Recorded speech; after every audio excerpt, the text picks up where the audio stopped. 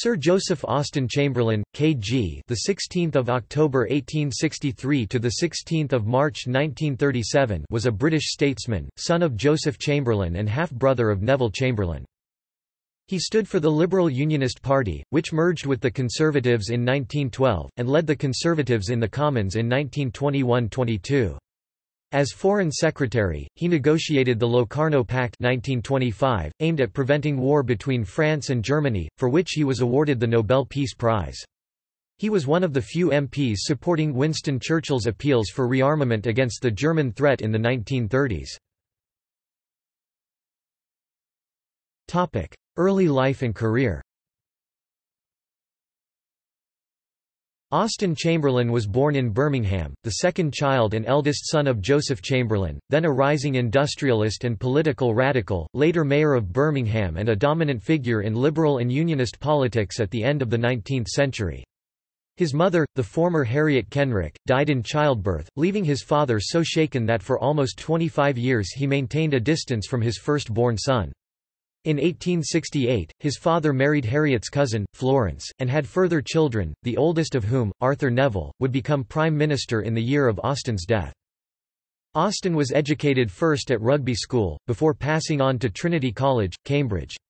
While at Trinity College, he became a lifelong friend of F. S. Oliver, a future advocate of Imperial Federation and, after 1909, a prominent member of the Round Table movement. Chamberlain made his first political address in 1884 at a meeting of the university's political society and was vice president of the Cambridge Union Society. It would seem that from an early age his father had intended for politics to be Austen's future path, and with that in mind, he was sent first to France, where he studied at the Paris Institute of Political Studies and developed a lasting admiration for the French people and culture. For 9 months, he was shown the brilliance of Paris under the Third Republic, and he met and dined with the likes of Georges Clemenceau and Alexander Ribot. From Paris, Austen was sent to Berlin for 12 months, to imbibe the political culture of the other great European power, Germany. Though in his letters home to Beatrice and Neville, he showed an obvious preference for France and the lifestyle he had left behind there, Chamberlain undertook to learn German and learn from his experience in the capital of the Second Reich. Among others, Austen met and dined with the Iron Chancellor, Otto von Bismarck, an experience that was to hold a special place in his heart for the duration of his life. While attending the University of Berlin, Austen developed a suspicion of the growing nationalism in Germany based upon his experience of the lecturing style of Heinrich von Treitschke, who opened up to him a new side of the German character, a narrow-minded, proud, intolerant Prussian chauvinism, the consequences of which he was later to ponder during the First World War and the crises of the 1930s. Austen returned to England in 1888, lured largely by the prize of a parliamentary constituency. He was first elected to Parliament as a member of his father's own Liberal Unionist Party in 1892, sitting for the seat of East Worcestershire. Owing to the prominence of his father and the alliance between the anti-Home Rule Liberal Unionists and Conservatives, Chamberlain was returned unopposed on 30 March, and at the first sitting of the new session, he walked up the floor of the House flanked by his father and his uncle, Richard. Owing to the dissolution of Parliament and the 1892 general election that August, Chamberlain was unable to make his maiden speech until April 1893, but, when delivered, it was acclaimed by the four-time Prime Minister William Ewart Gladstone as one of the best speeches which has been made. That Chamberlain was speaking against Gladstone's own Second Home Rule Bill does not seem to have dampened the enthusiasm of the Prime Minister, who responded by publicly congratulating both Austen and his father, Joseph, on such an excellent performance. That was highly significant, given the bad blood existing between Joseph Chamberlain and his former leader. Political office. Appointed a junior whip of the Liberal Unionists after the general election, Austen's main role was to act as his father's standard-bearer in matters of policy. Following the Conservative and Unionist landslide win in the election of 1895, Chamberlain was appointed Civil Lord of the Admiralty, holding that post until 1900, when he became Financial Secretary to the Treasury. Lord Salisbury retired as Prime Minister in July 1902, and the following month Chamberlain was promoted to the position of Postmaster General by the new Premier, the Conservative Arthur J. Balfour, who also designated this a cabinet position, and appointed him to the Privy Council. In the wake of the struggle between his father and Balfour, Austen Chamberlain became Chancellor of the Exchequer in 1903. Austen's appointment was largely a compromise solution to the bitter division of the two Unionist heavyweights, which threatened to split the coalition between supporters of Chamberlain's imperial tariff campaign and Balfour's more cautious advocacy of protectionism. While Austen supported his father's programme, his influence within the cabinet was diminished following the departure of the senior Chamberlain to become backbenchers. Facing a resurgent Liberal opposition and the threat of an internal party split, Balfour eventually took the Unionists into opposition in December 1905, and in the ensuing rout in the election of 1906, Austen found himself one of the few surviving Liberal Unionists in the House of Commons. After his father's stroke and enforced retirement from active politics a few months later, Austen became the effective leader of the tariff reform campaign within the Unionist Party, and thus, he was a contender for the eventual leadership of the party itself. Leadership questions. With the Unionists in disarray after electoral defeats at both the January and December 1910 elections, Balfour was forced from his position as party leader in November 1911. Chamberlain was one of the leading candidates to succeed as Conservative leader even though he was still technically a member of the Liberal Unionist wing of the coalition. The two parties merged formally only in 1912. Chamberlain was opposed by Canadian-born Bonar Law, Walter Long and Irish Unionist Edward Carson. Given their standing in the party, only Chamberlain and Long had a realistic chance of success, and though Balfour had intended Chamberlain to succeed him, it became clear from an early canvass of the sitting MPs that Long would be elected by a slender margin. After a short period of internal party campaigning, Chamberlain determined to withdraw from the contest for the good of the still divided party. He succeeded in persuading Long to withdraw with him in favour of Bonar Law, who was subsequently chosen by unanimous vote as a compromise candidate. Chamberlain's action, while it prevented him from attaining the party leadership and, arguably, the premiership, did a great deal to maintain unity within the Conservative and Liberal Unionist parties at a time of great uncertainty and strain. Irish Home Rule. In the last years before the outbreak of World War I, Chamberlain was concerned with one issue above all others: Home Rule for Ireland. The issue that had prompted his father to leave the Liberal Party in the 1880s now threatened to spill over into outright civil war, with the government of H. Asquith committed to the passage of a third Home Rule Bill. Chamberlain was resolutely opposed to the dissolution of the Union with Ireland. To the strain then was added the death of his father in July 1914, only a few days after the assassination of Archduke Franz Ferdinand of Austria, which began the train of events that led to the war. First World War. Pressure from the Conservative opposition, in part led by Chamberlain, eventually resulted in the formation of the wartime coalition government, in 1915. Chamberlain joined the cabinet as Secretary of State for India. Like other politicians, including Arthur Balfour and George Curzon, Chamberlain supported the invasion of Mesopotamia to increase British prestige in the region, thus discouraging a German-inspired Muslim revolt in India. Chamberlain remained at the India Office after David Lloyd George succeeded Asquith as Prime Minister in late 1916, but following inquiries into the failure of the Mesopotamian campaign undertaken by the separately administered Indian Army in 1915, including the loss of the British garrison during the Siege of Kut, Chamberlain resigned his post in 1917. As the minister ultimately responsible, the fault lay with him.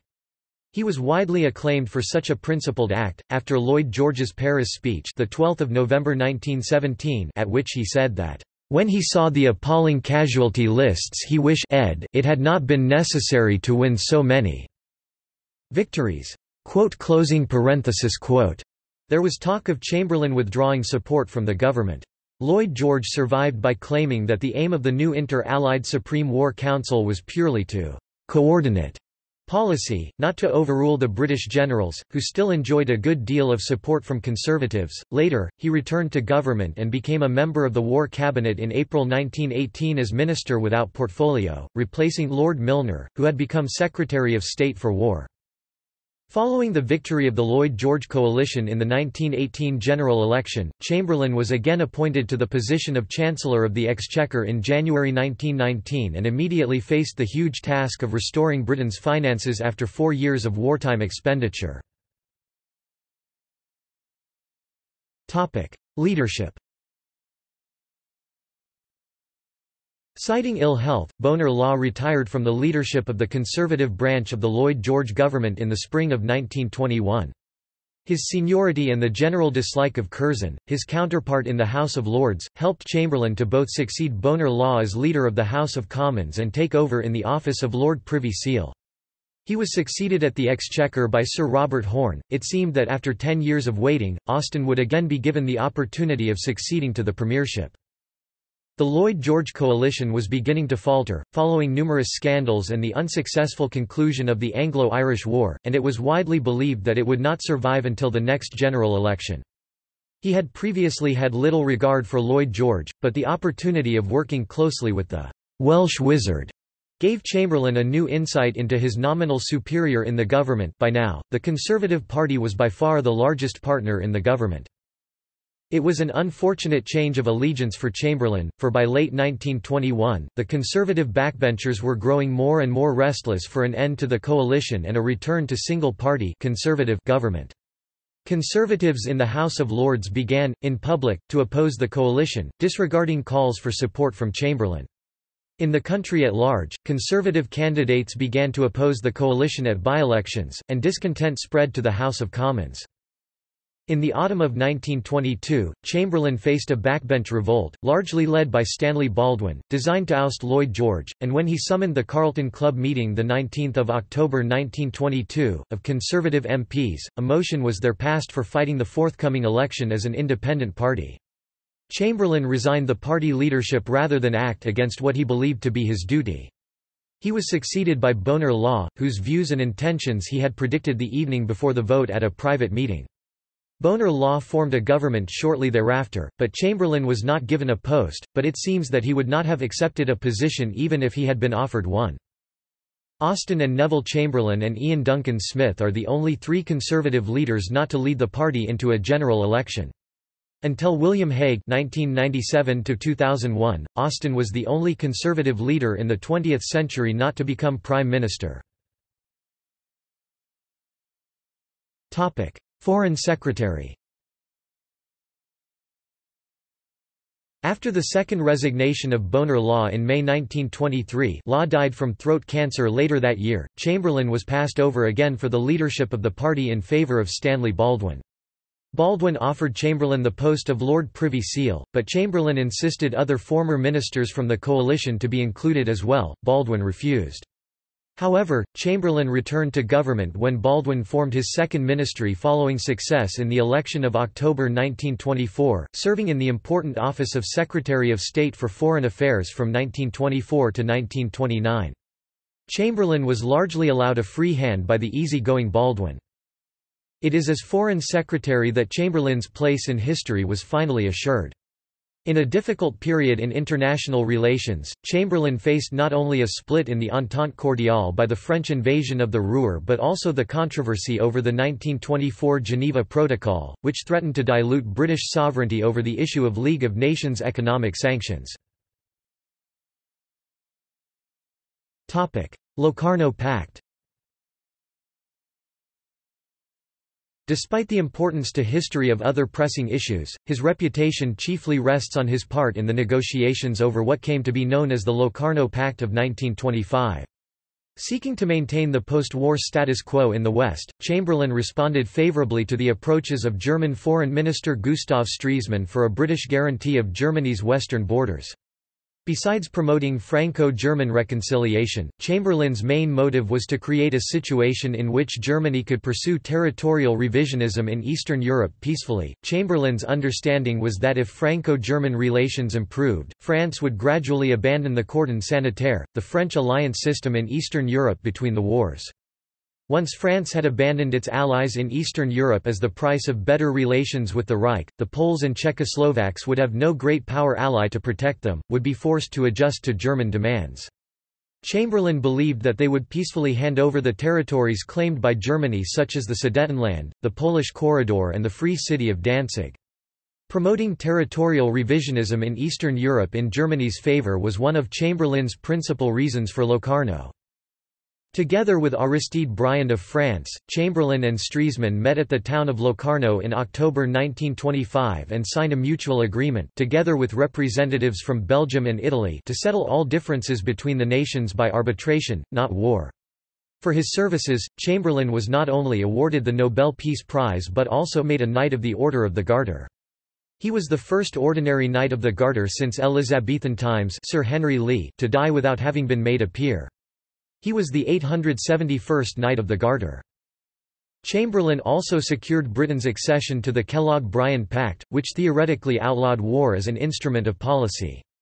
Chamberlain infamously said that Italian dictator Benito Mussolini was a man with whom business could be done.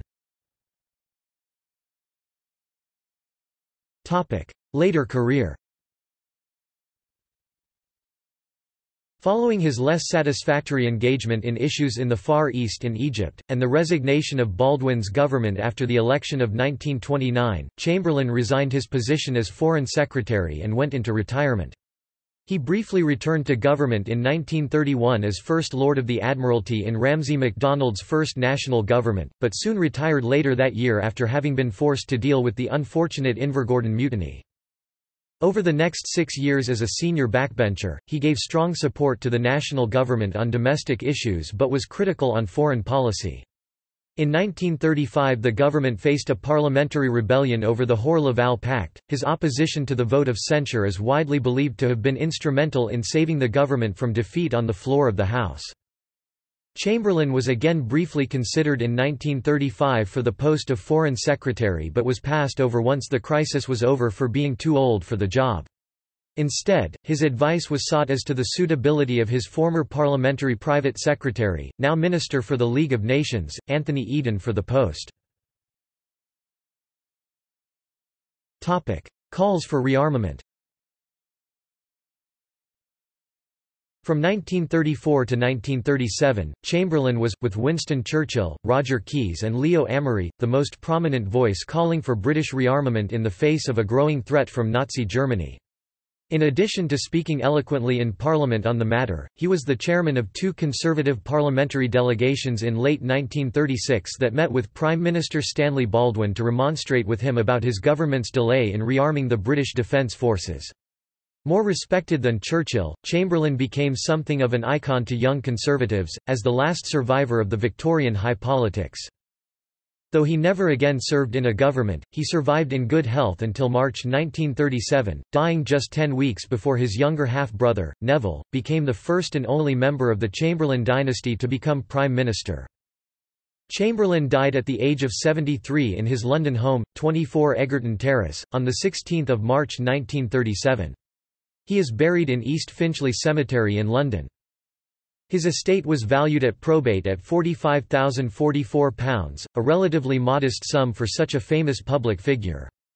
Much of his father's fortune had been lost in an attempt to grow sisal in the West Indies in the early 1890s, and unlike Neville, he never went into business to make money for himself. His personal and political papers are housed in the Cadbury Research Library at the University of Birmingham.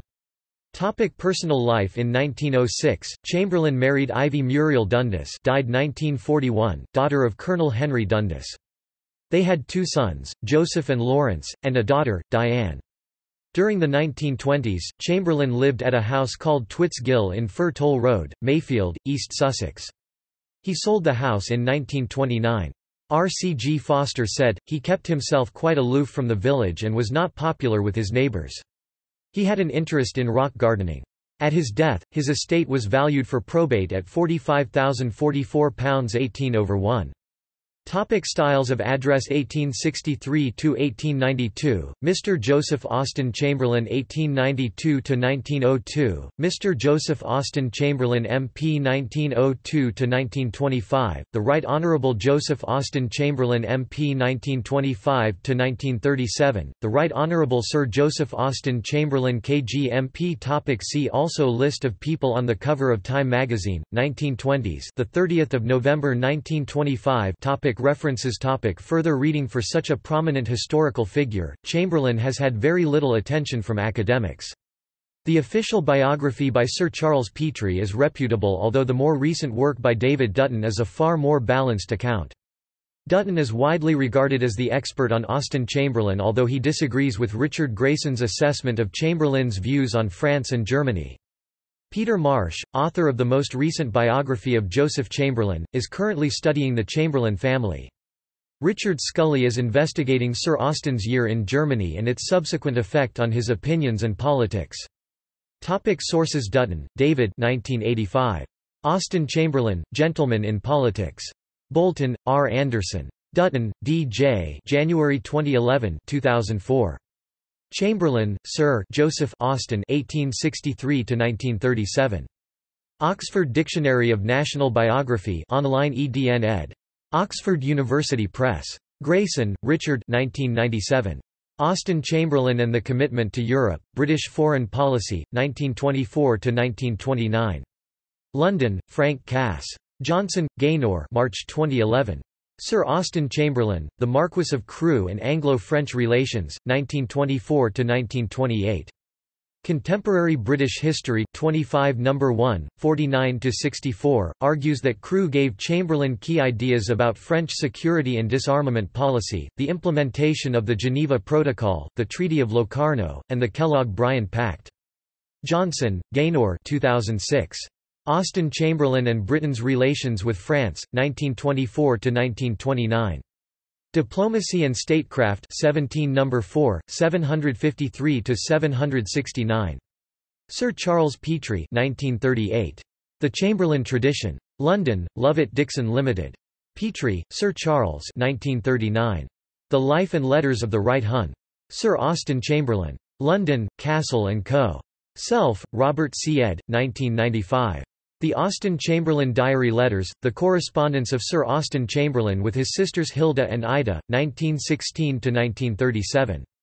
Cambridge, Cambridge University Press, CS1 maint, extra text, authors list link. Journals. Alexander, M.S., Philpott, W.J. 1998. The Entente Cordiale and the Next War, Anglo-French Views on Future Military Cooperation, 1928–1939. Intelligence and National Security, 13 53–84. doi 10.1080/026845298084324663. External links. Hansard 1803–2005, Contributions in Parliament by Austen Chamberlain. Nobel Biography, archival material relating to Austen Chamberlain. UK National Archives. Newspaper clippings about Austen Chamberlain in the 20th Century Press Archives of the German National Library of Economics (ZBW).